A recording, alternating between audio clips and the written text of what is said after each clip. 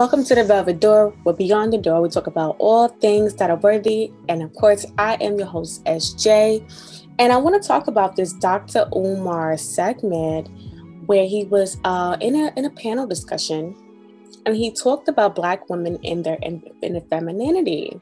And as you guys should know, that this is one of the topics that I'm very passionate about as a woman myself who is on her road to recovering her femininity as well. And in the video, he pretty much talks about, well, you know what? Let me go ahead and let y'all just hear it. In support of that, one of the things I see being in mental health is I'm starting to see more Black women than ever before beginning to succumb to the stress of living up to everyone's expectations, both domestically, politically, and socially. I've seen more Black women over the past 5 years have nervous breakdowns than I've seen at any other point in my professional history. And I'm saying that to say that Black women have to reclaim their femininity. They have to reclaim their vulnerability. They have to stop allowing others to victimize them with the strong Black women narrative, which has become dangerous emotionally and dangerous psychologically, because there's a lot of Black women who crave help, who need help, but who are not comfortable seeking mental health assistance because they've been raised to believe that they can never be vulnerable. All right, so you guys heard that. Dr. Umar basically, he just backs up the claims that we as women have always been saying, that we have the burden of carrying on the community. We have the burden of being the voices for all the injustices.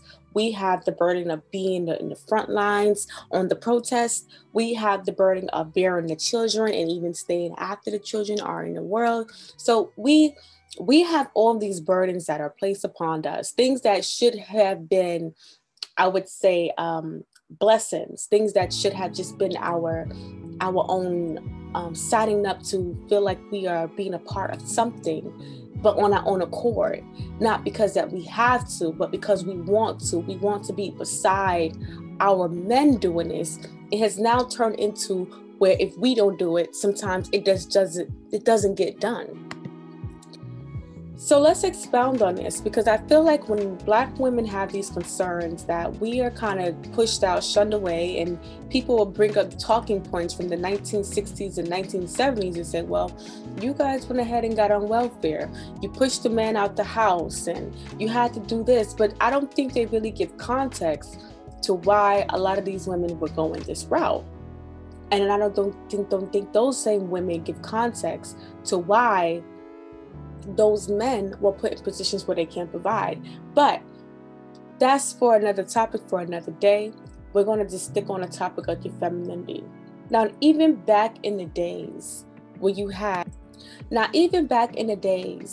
had slavery, when you had when you had your freed Black men and Black women, you still had a time period where women had to still take on the load. Women still had to work X amount of hours, whether they were housekeepers, whether they were nannies, whether they were seamstress working for other wealthy white families, and they still had to come home and rear their own children. A lot was not put on the father. It was always the mother, and it always has been the mother. And I think that is a conditioning that we've had for over a couple centuries now. So now we are in a place where we are in a constant battle of being feminine and being masculine. We can now see how over the years this has came about. Now we're talking about pre-welfare. This is before all that happened, okay? Our femininity was already out the door. When you are having to put yourself in a position to always fight for survival, you're fighting for your kids' survival, you don't necessarily always have the time to be feminine. You don't have the time to just say, I'm tired, to say, I need a break. And if you say that back then, even back in those days, they'll look at you like you're weak. You're a weak woman. You don't deserve to have a husband. Your husband deserves a better wife who could work harder. But yeah, on the flip side, in other cultures, Once you are married, that is when you are coming into your peak femininity. Okay, that is when you are resting in your peak essence of what it means to be a mother and what it means to be a woman, and you're able to have the easiest job pretty much on earth. Okay, so it's just kind of funny how, as Dr. Umar has said, you can be from other cultures and other races, and we have saw that these women are able to say, I need a break. They're able to say that I can't do it all, and I don't want to do it all. I'm not supposed to do it all. And I'm going to have a stepfather. How many times have we seen women, especially of other races, especially white women, have gotten married 3 or 4 times? You know, they have a stepfather after stepfather after stepfather.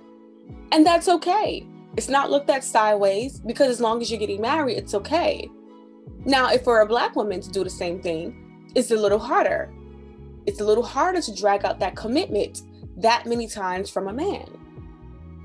So it's just showing you that even our counterparts, even our Black men, understand that we have been taken away from our own femininity. All right. And like I said, we can go into depths of why this has happened. This is prior to just welfare in the drug epidemic. This is prior to that.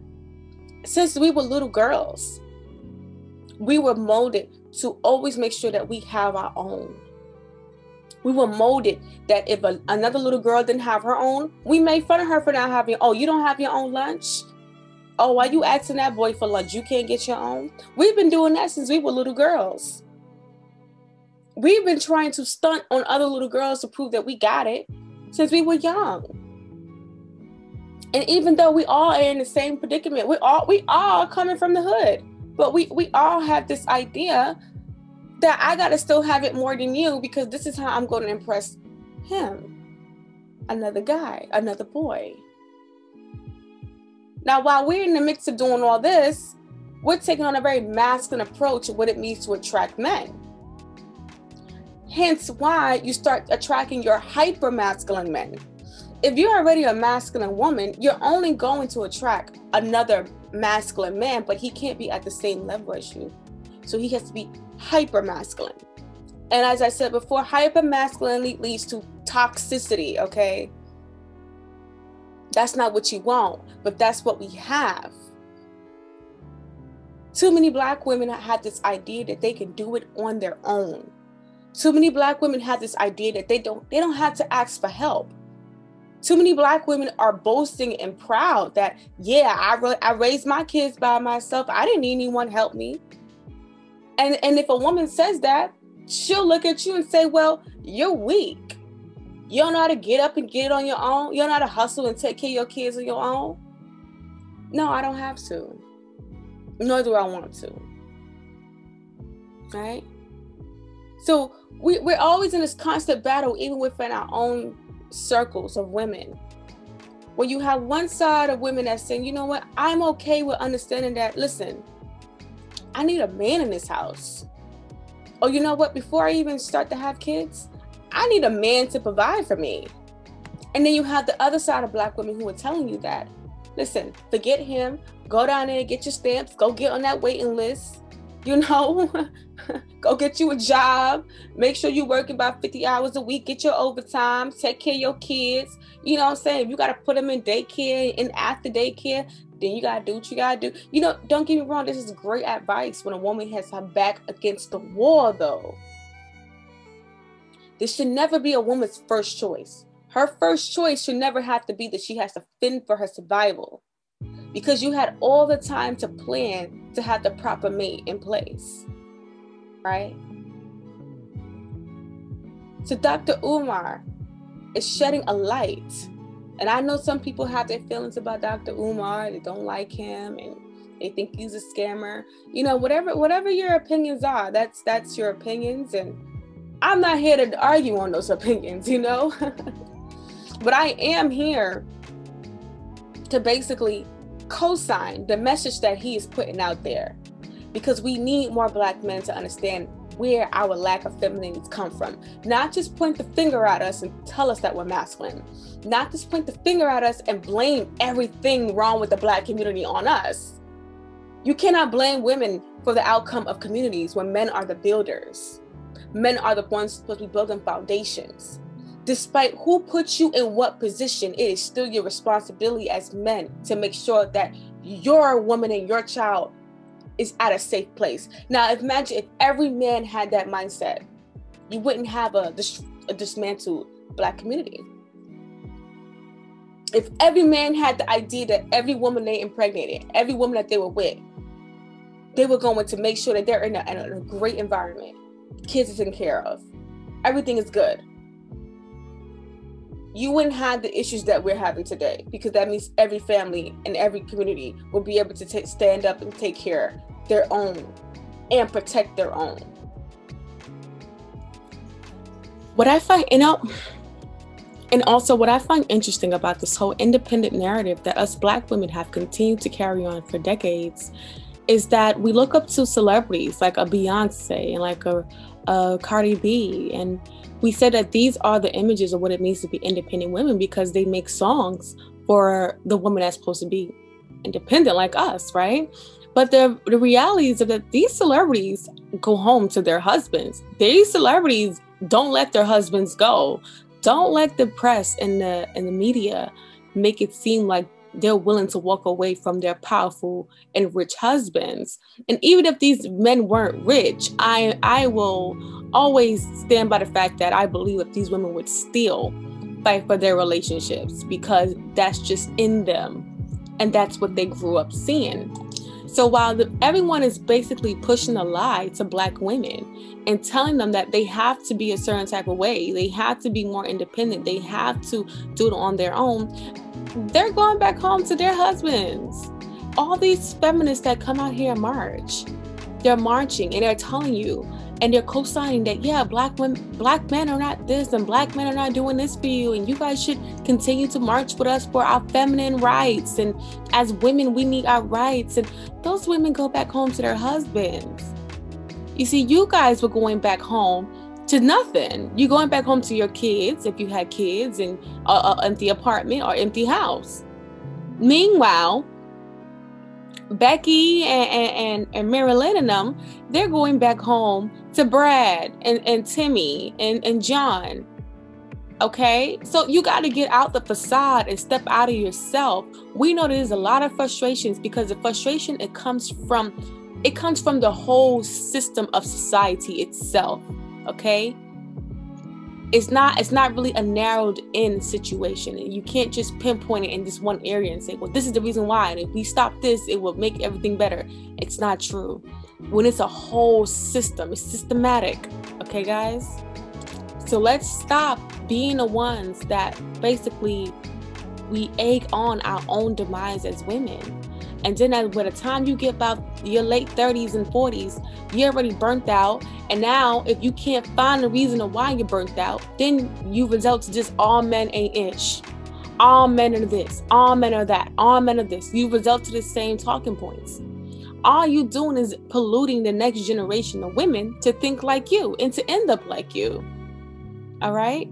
So we have to stop this and take some accountability. Once again, Black women, we have been robbed of our femininity for centuries.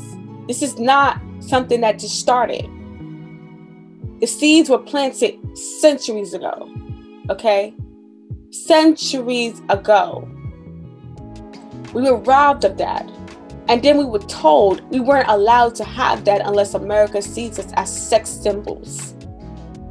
I actually saw a Black history fact, and I couldn't believe that this was a fact. And the Black history fact said that this particular woman was the first recognized Black American, or they would say African American, sex symbol. And that was really a Black history fact. Think about that. A sex symbol. A woman that the entire world can have sex with. It's the woman that the entire world can treat as a piece of meat. Is a Black history fact because she was now acknowledged to be acceptable by white media. Think about this.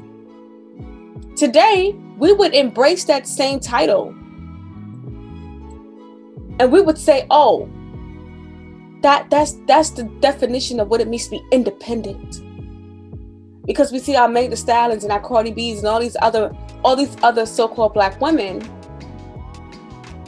who are leading with their sexuality, and we think that's what femininity is. But it's not. It's not. We think that's what independence is, and it's not. Okay? So there's a lot of healing we have to do within ourselves to start defining and understanding how individually we all have to take our own route to find where our femininity lies. And we have to restore it. We cannot wait on men to do it. Men have their own battle within themselves they have to continue to work on. Okay? Black women, it's time. If you got the balls to go ahead and raise 3-4 kids by yourself, you're going to have the balls to go ahead and restore that femininity too. It's inner working. I tell you guys this all the time. It's inner working, inner peace is the only way you're going to be able to exert femininity. You can't have all this anger inside of you and think that you can cover it up with makeup and weave. It can't happen. It's not going to happen. You can't cover it up with some 34 double D's and a big butt. It's not going to happen. Doesn't matter what you try to put on top of it. You still got inner work that you have to do. So once again, black women, the state of femininity is in your hands today. That you no longer can say that you didn't know. No, you do know. And at this point, you're doing what you're told. You don't do what you're told in any other aspect. Some ladies, they can't do what they're told. If a man asks them to do something, they're like, I ain't listening to him. Their mama asks them to do something, I ain't listening to her. I'm a grown woman, I ain't gotta listen to her. Okay, well, you ain't gotta listen to nobody, but can you listen to yourself? Yourself understands what you're lacking. So once again, Dr. Umar is right on the money. Society has robbed us of our femininity. Okay? Society has told us that we should be strong and we should be on the front lines at all times. We have to fight. While we should be at home with our children, protecting our children in case something happens to them, while the men are on the front lines, we on the front lines and leaving our kids with God knows who. While we fight for causes that will really eventually turn their backs on us. Okay? I don't care that a black woman created these causes, especially BLM and things of that nature. They're not for you. Black women creating causes that are not for them. Oh, that's nothing new. What's for you now? What are you going to do for you? So I want to hear you guys' opinions down below. Let me know. Do you agree with Dr. Umar? Do you believe he has a point? And also, let me hear about how you have rejected the road that you had to take to be a feminine woman. Let's be more honest about this, you know? And I'm coming at it from a point of having the motivation to do it, you know? Knowing how to do it, because when you take that extra step, you are taking the step to be vulnerable, understanding that you have flaws and you're not strong. Everyone has their breaking point. Don't let your breaking point be in a casket. Don't let your breaking point be at the whims of someone else's hands. Don't let your breaking point be that your whole entire livelihood is in the hands of the government. Okay. So go ahead and like the video, subscribe, turn on the notification bell. I want to hear you guys' opinions on this. Once again, get down below in the comment section and let's discuss what's going on. And of course, this is the Velvet Door. Beyond the Door, we talk about all things that are worthy. And I'm your host, SJ, and I will see you on the next video.